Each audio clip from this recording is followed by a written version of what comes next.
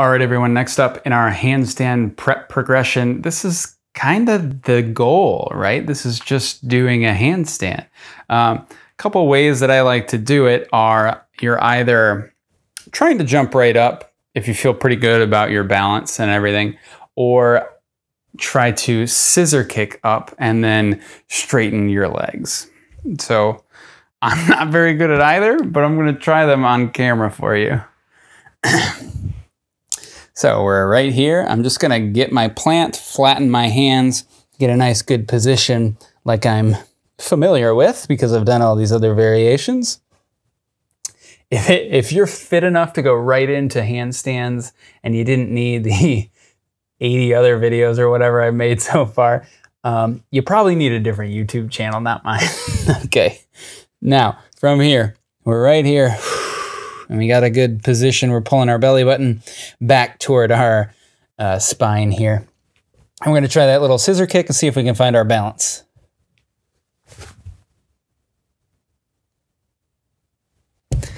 Just like that. You can kind of progress through things.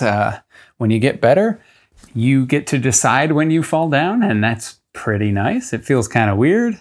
Again, it feels, I think I mentioned this in another video, it feels almost weightless, and it's weird because you're inverted and gravity is going in the other direction. Make sure that when you're practicing this, when you do fall, you want to turn out of it, okay? So you're going to lead with, you've probably seen me do it in a couple of these, but you're going to lead with, if I go over, I'm not just doing a whole 180 plop on the other side of the ground. If I go too far, I want to turn out. That allows me to land on my feet, and my shoulder will be pretty good at rotating while I'm, allowing my body to rotate over it while I'm going and doing this. So that is the handstand. I've learned how to position my rib cage. I've learned how to keep my hips tucked a little bit. I know to take my eyes and look between my hands to help me maintain my balance. When I get inverted, my wrists, my shoulders, my elbows, they've all become more and more accustomed to supporting my entire body weight while I'm inverted. And I can kind of feel it out. I can kind of balance. I can kind of start to use my hands like feet. Again, you don't have to do all of just this. We've got a ton of different variations that will help support this for time and time and time again. I will say that you can do handstands other ways.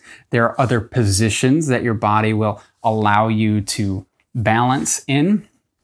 But I've walked us through this particular, I guess, progression, but these particular positions because I think that your body, or I'm very confident that your body will stay together better if you can maintain that good position here, if you are gradually progressing yourself in the load that you're putting on your wrists, the time of force that you're putting on your wrists.